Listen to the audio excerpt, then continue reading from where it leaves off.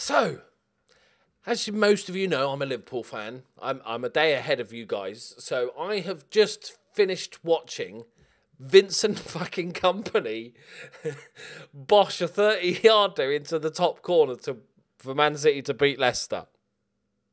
I tweeted out. I'm not even mad because I always expected Man City to win the league, like win their remaining games. But I'm not even mad. Like, Vincent Kompany is an absolute fucking legend, and to see him do that was just like, oh my, what are the chances? I don't think he's ever scored from outside the box before, and he rips one.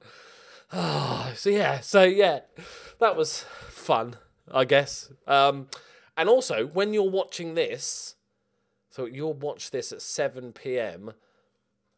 Hang on, the day after the Champions. Dog care alert. So you'll know, I don't know, you'll know that Liverpool have probably been knocked out of the Champions League second leg as well. So yeah, bit of a bum end to the season for Liverpool, but been fucking incredible. I've loved it. It's been one of my favourite seasons ever as a Liverpool fan. Right, on to Dnipro. We are champions. We didn't bottle it, despite a few people in the comments. How dare you doubt me?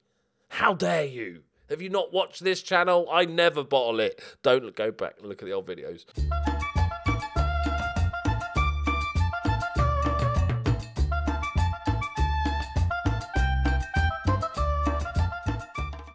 Greetings and salutations, my friends. Welcome back to the Journeyman, and as you can see, we walked it in the end, and I played a few kids for a number of games.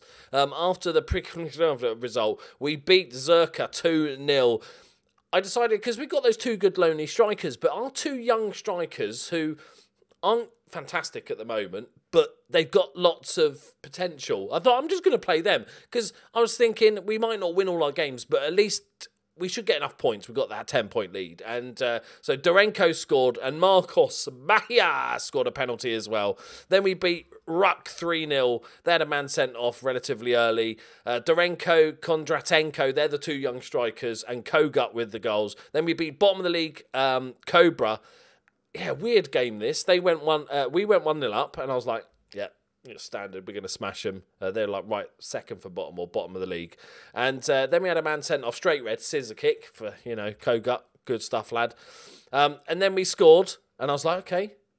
Because I still felt like with 10 men, we can still beat them. And then it got a bit ropey at the end, and they equalised. But then Marcos scored another goal. He actually missed the penalty, but scored the rebound. And then Edgar Sakyan, our Armenian superstar, with a 95th minute goal.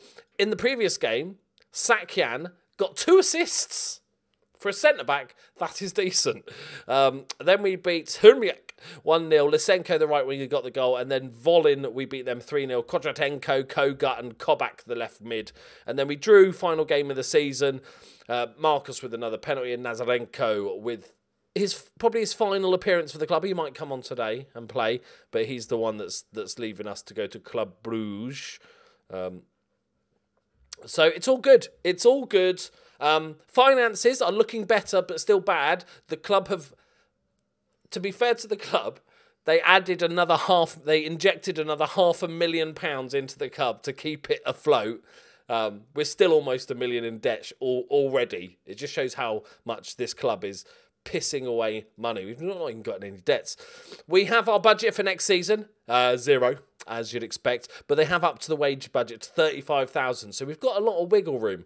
And I considered, here's Kogut, who's wanted to leave. I thought, I'll just check with him. We've got promoted now, so I'll check with him, see if he wants the new contract. And he's like, yeah, go on then. You know what? Key player. I'll have a new contract. I want $3,500 a week. And I was able to offer that to him. But then I was like, that is so much money.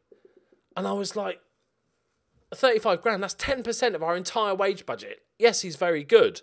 But I was thinking to myself, could I replace him with someone similar but a lot less wages? So I walked away from the deal.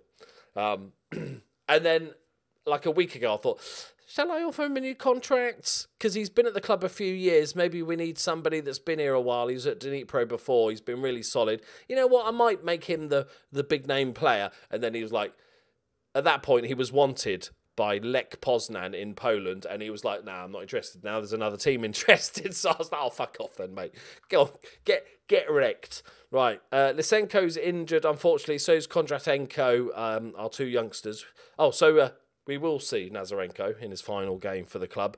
Dorenko, like this kid, he's got 7 goals in 11 starts. Like he's got potential, but he's not very good. So fair play to him. And a few others. We're going to give the young goalkeeper Billy some more game time. We've got 2 19-year-old centre-backs. We've got a 19-year-old left-back.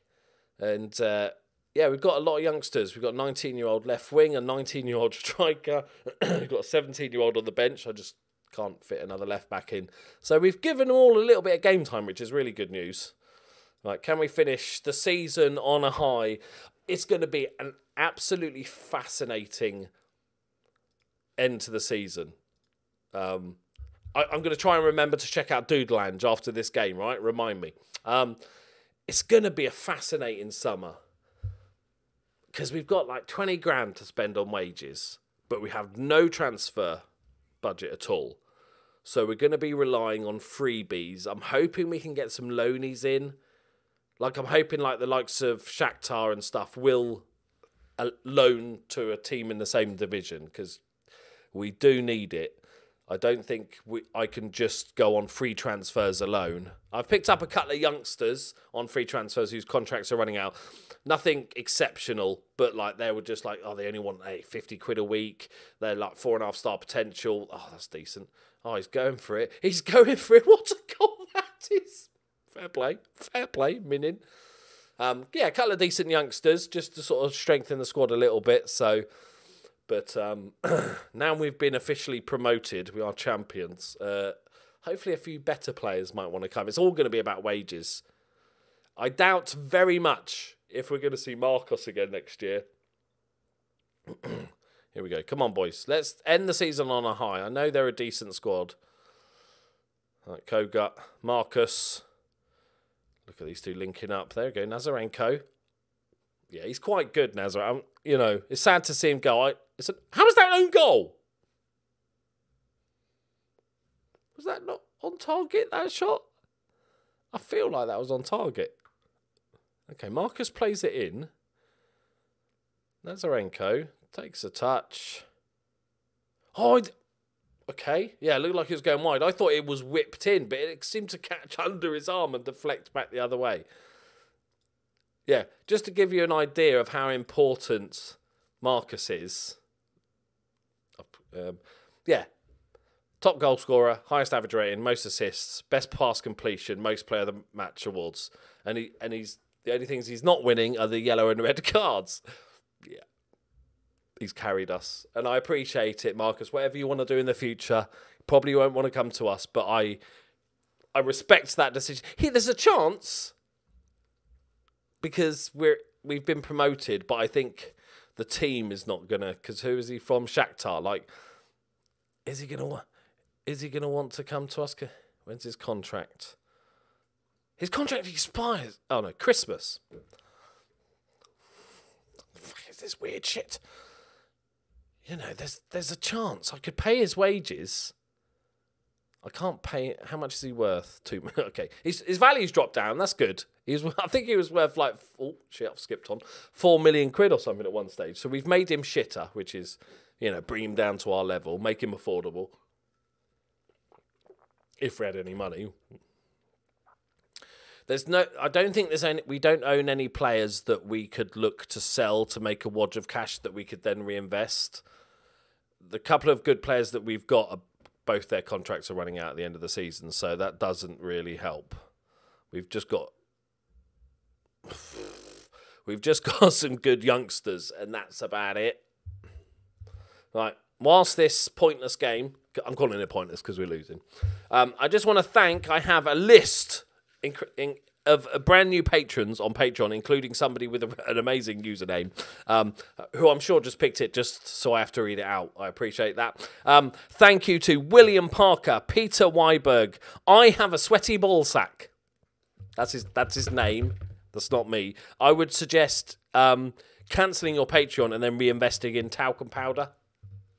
You know, just helping you out. Jan Sieri, Kian Monaghan, Claudio Maldonado, Alan Butterworth, Benzine's upped his pledge, and Jacob McMillan. Thank you very much, guys. You are heroes. I appreciate it massively. Can't speak. I can't do these Patreon bits. Thank you very much. Check it out below. Awkward silence. Come on, boys. I want Marcus to score in his last game. To be fair, I think maybe like he's had a Pogba season in that Marcus's goal stats look amazing, but I think most of those were penalties. But he's still got to score him. He's still got to put him away. Koga! Boom! Do I... If it's possible, do I give him a new contract? I think I will.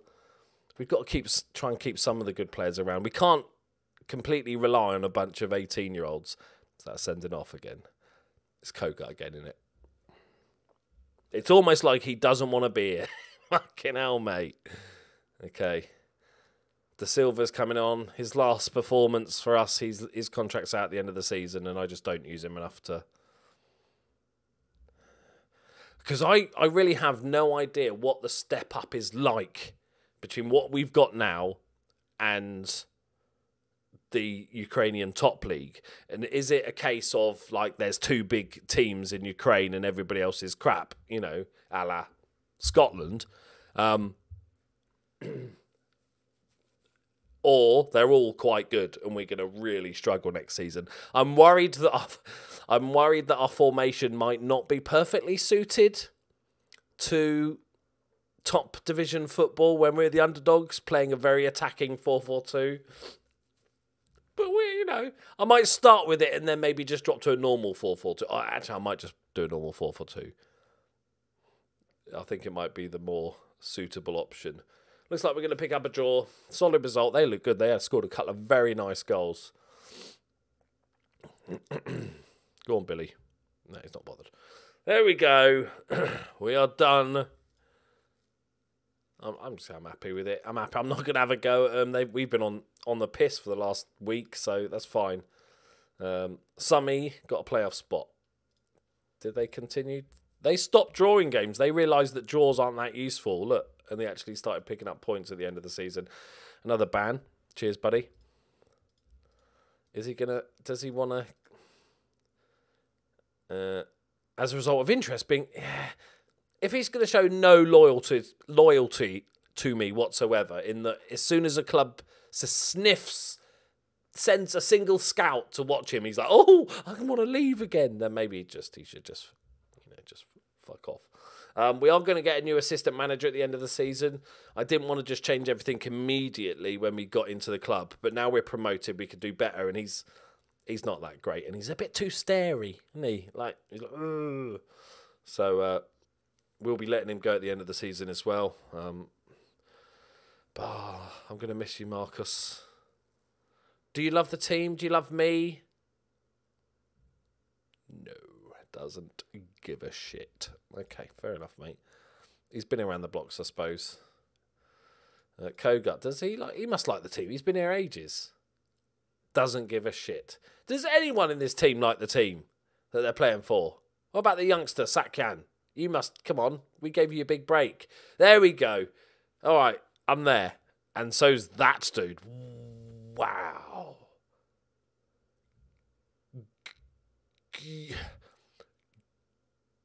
Gil Budayants. Armin Gil Budayants. Okay. Right. So, next season, if we look at contracts running out, lots of the bit part players. That's fine. We get rid of a bunch of the wages. That's great. The only big ones, obviously, Nazarenko. Kogut's... Oh, actually, Kogut's here for... I didn't even realise. He's here for another season. Oh, that's fine then. Maybe he's the one we could sell to make cash. He's got a 2.2 million. Is it relegation? No, he's got a minimum fee release clause from foreign clubs, which expires at the end of the transfer window. So that could potentially happen, but we're getting 0% of the money, so maybe it's best if we don't sell anyone to reinvest, because that can't logically happen. So what we're going to end up with after all these guys leave is one really good player in Koga who likes ascending off, to be fair, and a metric shit ton of youngsters. That is our entire team next season. So, yeah, it's going to be an interesting window, my friends. Let me just, because we're talking about how good these guys, what the next league up, how powerful they are. If we have a look. So obviously Dynamo and Shakhtar are the daddies. And from the points, it does look like that it is this could be quite fun to try and smash into the top two. But it does look like basically two big teams and then the rest. If we look somebody at, say, mid-table, let's have a look at Vorskla.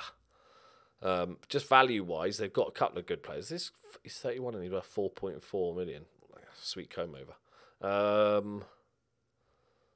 6.75. Okay, so they have...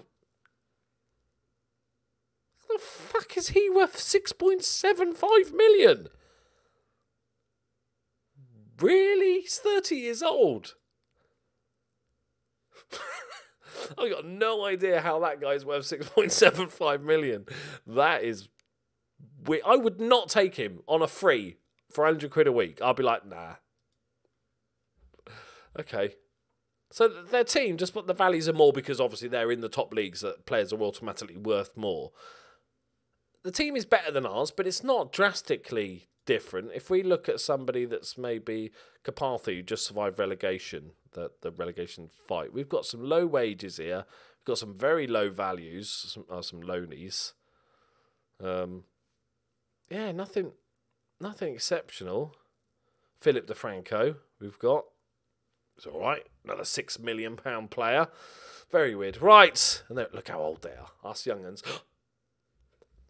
That's my team. I went back to my team. I was going to say, look, they've got an Armenian. Let's sign him and we can have a centre-back partnership. No, that's I'm looking at my own team. Right. Moving on, my friends. Thank you very much for watching. Next episode will, of course, be the transfer special. I'm scared. I'm still scared as to what's going to happen money-wise. We are pissing money away, and unless we get a dramatic increase to our average attendance, which is pushing for like 4,000, okay, 3,000, 3,000, 3,000, 3,000. Okay, just edging over 3,000. We need to like double that, treble that, to be honest. But we'll find out. Thank you very much for watching. Leave a like if you enjoyed it. Subscribe if you're new. Thank you again to all the new Patreons. You make this possible. I love you all very much. I'll see you next time. You'd all thought I forgot to check out Doodlange again, didn't you? Yeah, I did. That's why I got different at on, because it's about 2 hours later and I was like, shit, I was supposed to do something. Yeah. Okay, let's have a look at Doodles. They've got to have won the league. Okay, looks like they have. Remember, they are the only professional team in Luxembourg. Stages, league table. There you go. One game lost all season. 20 points clear.